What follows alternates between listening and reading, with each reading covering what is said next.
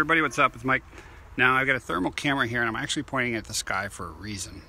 We've been on a heat wave here in New Hampshire for a week, so over 90. Now as I bring the camera down to the driveway, check this out. See the temperature when I point it to the sky? Now watch this. Anything that's red show off a heat signature. So it's 8 o'clock at night, July 5th, I think. Look at that. Here in New England, I'm not going to be pointing to a driveway that's 155 degrees at 8 o'clock at night. You can see the walkway to the house, and you can see the house.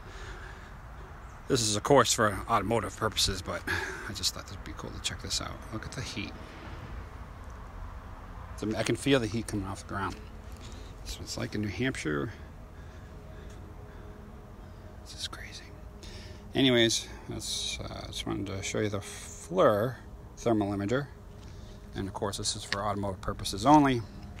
But today we're just checking out the temperature of the tire.